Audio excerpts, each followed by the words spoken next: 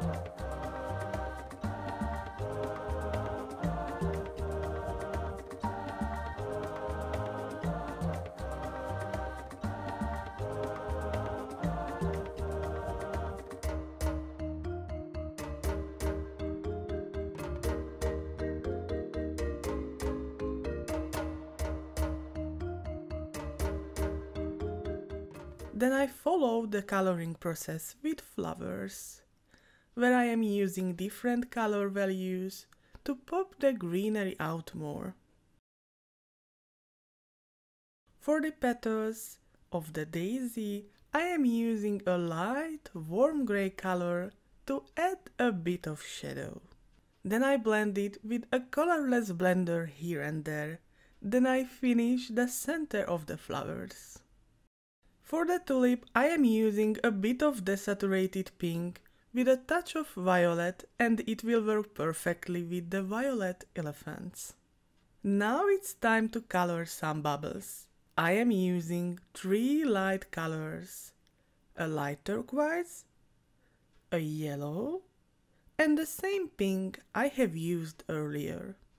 I am fading the shades over each to get this lovely rainbow hue. Where it needs, I am adding a few flicks with the same colors, and I am blending the center of it with colorless blender. Just a super quick coloring for these cute peanuts with light, warm browns with a touch of yellow. Now it's time for highlights.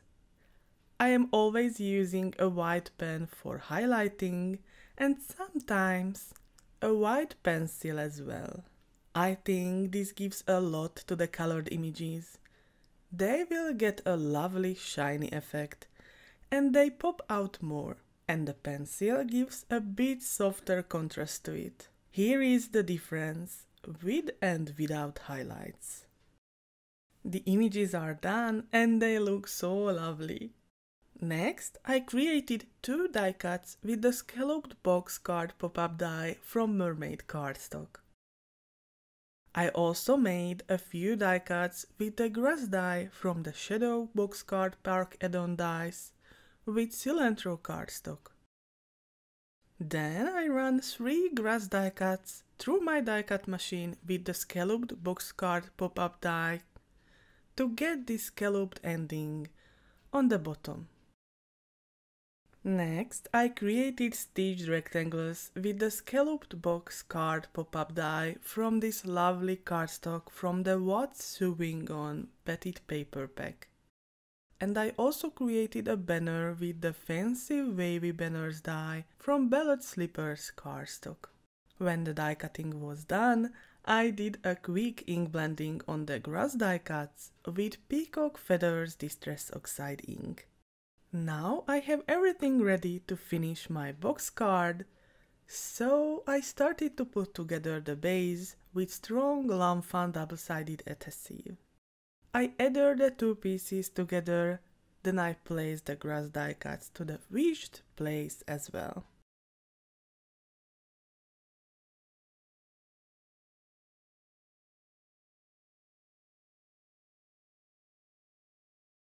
Next, I remove the parchment paper from the adhesives. Then I am precisely closing the card base. I use my bone folder as well for better result. Next, I dress the box with the grass edges. I just adhered them with liquid adhesive to their right place. I repeated the same process with the stitched rectangle die cuts. Before I am adhering the colored images to the box, I stamped the sentiment to the banner with watermark ink. After this, I heat emboss it with white embossing powder. I fold it with my bone folder and adhere it to the front of my card. And last but not the least, the colored images found their place as well. For the standing elephants, I created one more die cut, adhering them together with liquid adhesive and placing it to the grass like a clip. It will hold better and won't bend the cardstock when it will dry. This is how the final card looks like. And if you like the bubbles on this card, then I am pretty sure that you will love my advanced bubble coloring tutorial on this video right here. See you there!